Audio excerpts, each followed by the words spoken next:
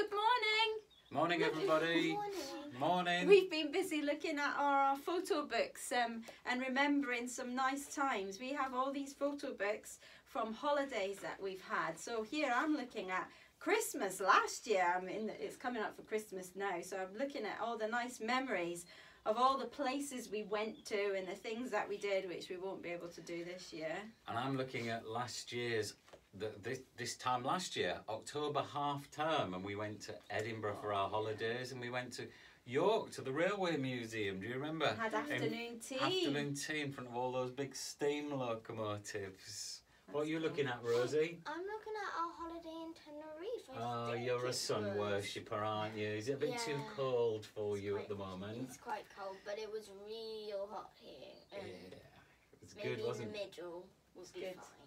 What about you, Kate? So what are you looking at? The Selbies and the Allmans visit to Scotland. Oh, a holiday this year to Scotland. Yeah, it's interesting how we're all thinking about holidays, isn't it? And remembering holidays. Oh, how lovely it was. It's nice to have these things to help us remember, isn't it? And today is a day where we're remembering. Girls, I've asked you to bring a couple of things that help you, that you have that are special, that remind you of special things or special people. Kate, what have you got? I got this from Gloucester. You've got this from Gloucester. What picture is this? This is a picture that you probably will find difficult to see. But what's the picture of, Katie? It is of our two friends in Gloucester. That's right, it's a picture of Lorna and Sebi, isn't it? Our friends in Gloucester, and we used to spend Mondays with them, didn't we? And we had a nice time together, so that's a nice memory, isn't it, of How Lorna? tiny are you there? Look at you. Just a tiny little thing. How old were you there? 2? 3. 3. Gosh. Yeah, we had nice times with Do you Lorna remember and that Sebi. quiet little thing called Katie? I don't know if I ever remember Quiet Katie.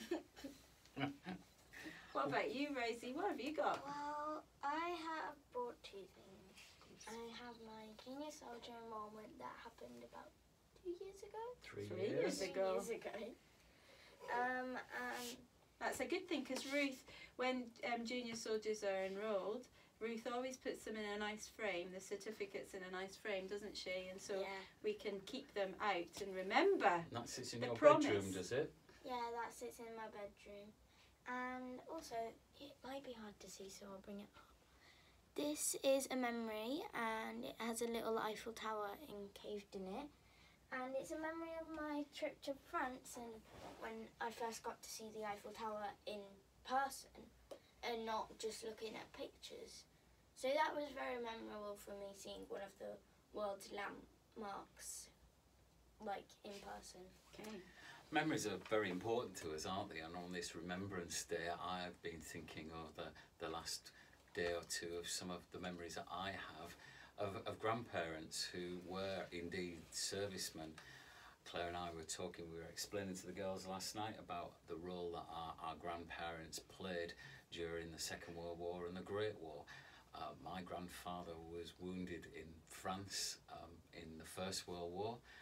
3 times he was wounded in the leg. He had 3 of his fingers shot off, and he was wounded with shrapnel behind the eye, which moved over the rest of his life further behind the eye. They couldn't remove it, and it resulted in his blindness. But he was helped greatly by that great military charity, the St Dunstans.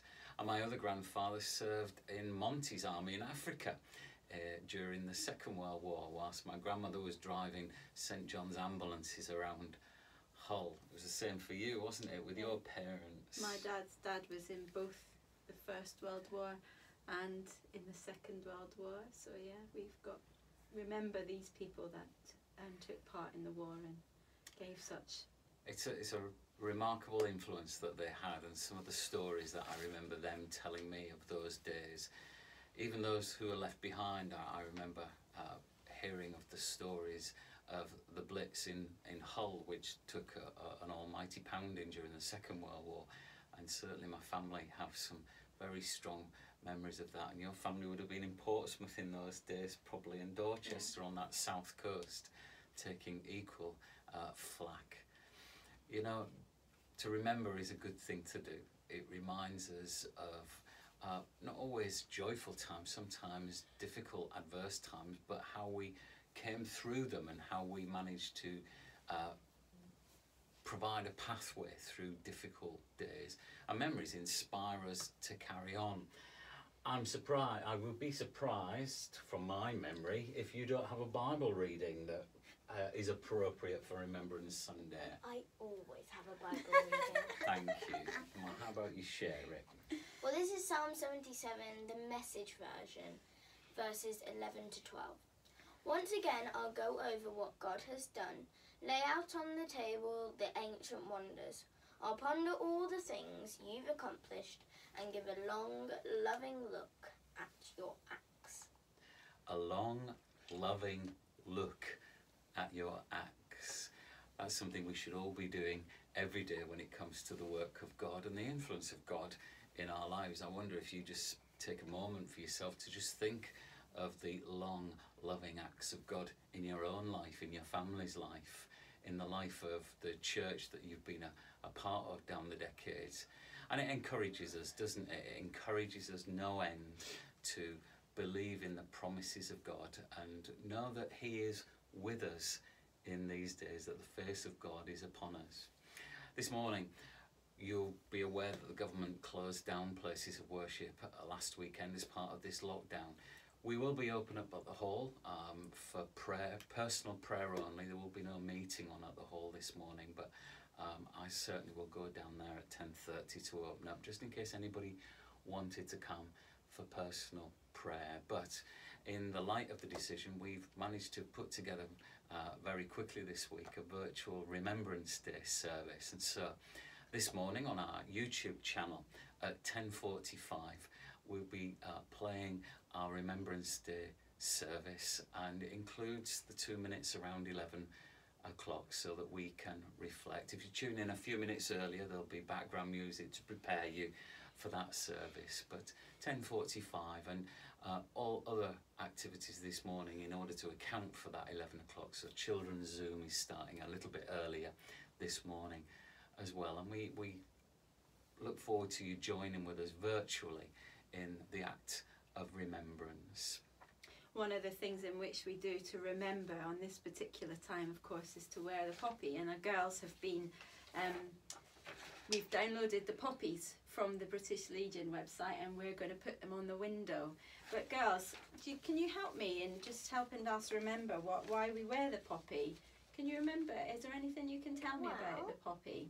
We wear the poppy because in the Second World War and all, on the muddy fields they grew, and it was, the red doesn't just symbol like the blood that was shed, but it symbols the sign of hope. That's right. So it was in the First World War, the fields, the war fields that they all fought on. They were all muddy, and of course the red sort of symbolises all the blood, the lives that these soldiers gave, so that we could be free and live life in the way that we do today. And so actually it's because it's the poppy still grew, it's a sign of hope as well. But Katie, on your clock face, yes, if this was an hour, do you know what hour that would be pointing to? 11. Well done. And so if you wear a leaf on your poppy, you'll notice that the leaf always points, or should point to 11, where we obviously is the moment when we remember at 11 o'clock on the 11th day. So there we are. So we remember by wearing our poppy. So I'm not so sure I've ever got that quite right. I think my poppy must move it's a bit as it goes. Well, today on this day of remembrance, as we come to the end of our little morning call to worship, we're going to leave some beautiful words with Katie to say a lovely little prayer, because today is all about the peace and the hope that God gives, that we each contribute to. And so Katie's going to finish with our prayer today. Dear Lord, please may there be peace in my heart, peace in my home, peace in my school, peace in my world. Amen. Amen. Peace everywhere, and may that be so for us all. May each one of us be channels of God's peace in this world. So from the Allman household today, have a peaceful day, and we hope you'll stay safe this week, and we look forward to catching up with you again next Sunday. We're going to get back to our photo albums. Have a good day from the Allman household. Bye-bye. Bye.